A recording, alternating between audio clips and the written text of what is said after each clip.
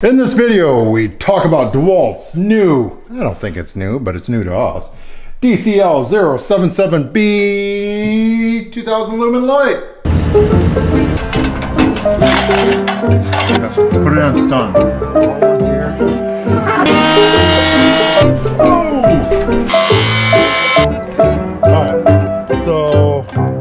Okay, so we're gonna pop right through these things. What batteries will fit in this thing?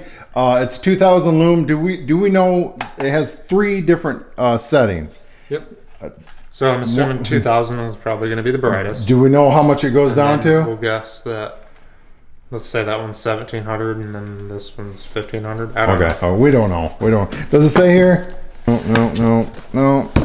2000 lumens. I bet it does in the instructions. You know, we don't read the instructions. That's just the way we roll. Okay.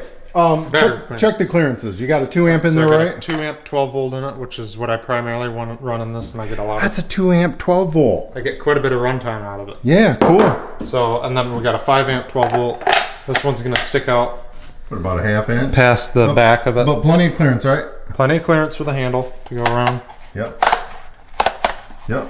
We got a 2 amp 20 volt here. Of course, we know that's gonna fit. Which is gonna be the same size as the 2 amp 12 volt. Okay. We got a 5 amp, which is going to be the same as a 5 amp 12 volt. Sticks out a little bit back here, but it clears, right? It clears, yes. Okay. The handle will go around. The 60 volt, 20 volt, 6 amp does not clear the handle. There. Is it even usable? Is it? Yeah, I'm sure it's usable. Okay. It definitely puts out more light. You can tell initially it's a lot brighter than with the other batteries. That's true. Swivel it down. So to swivel it down, you got to take the battery out. No, will it go up the other direction? No. Well, yeah, barely. Did it clear? Yeah, it goes over.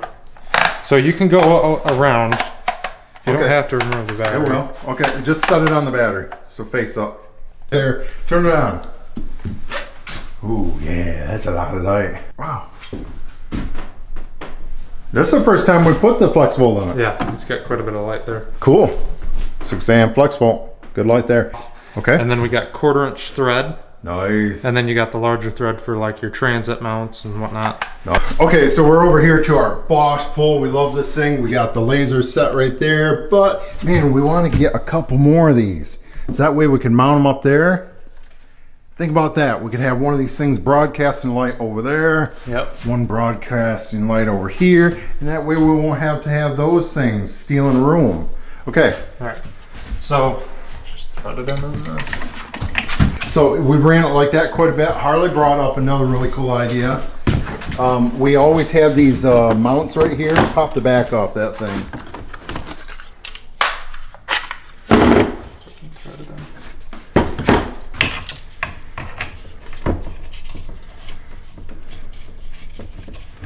So there's definitely room there for a lot bigger battery.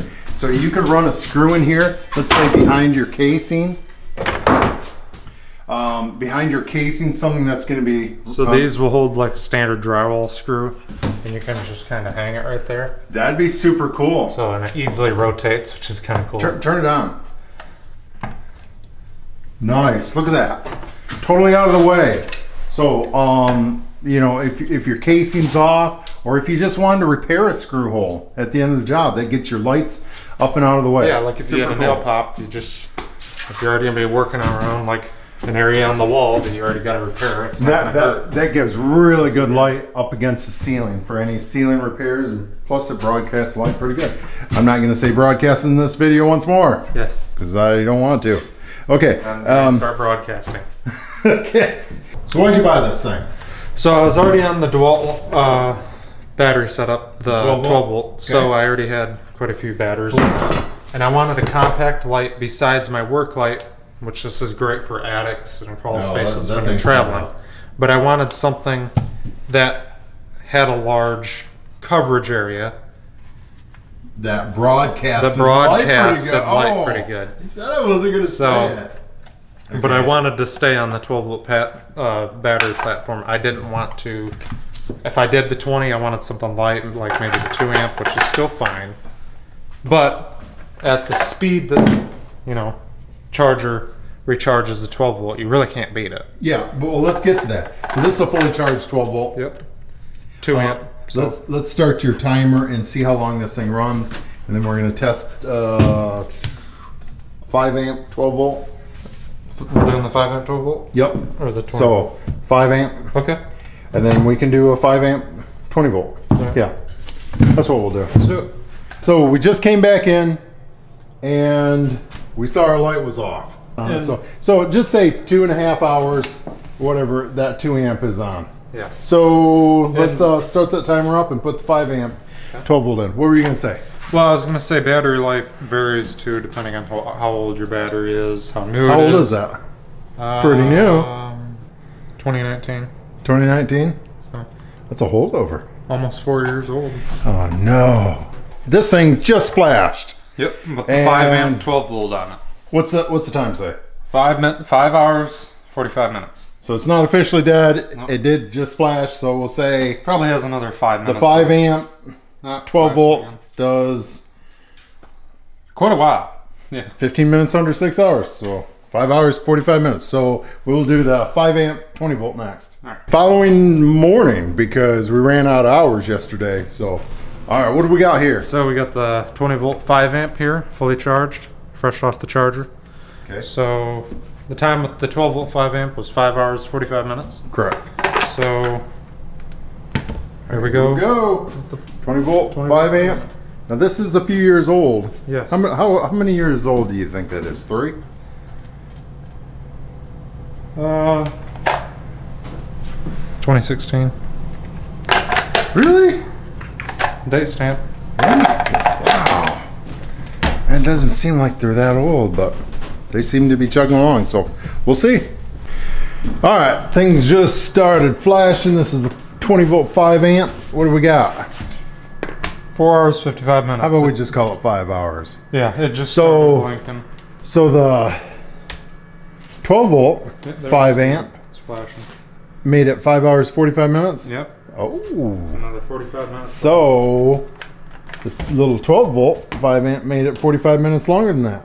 So all right, we'll wrap this video up, but we got to get back. I got to put some skins on this first, so that's priority.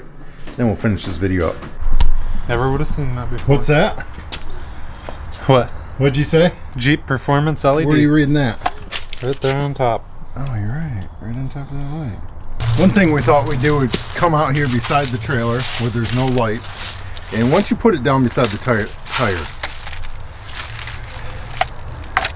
well, you could back that thing up a ways. That's a lot of light. That's too much light.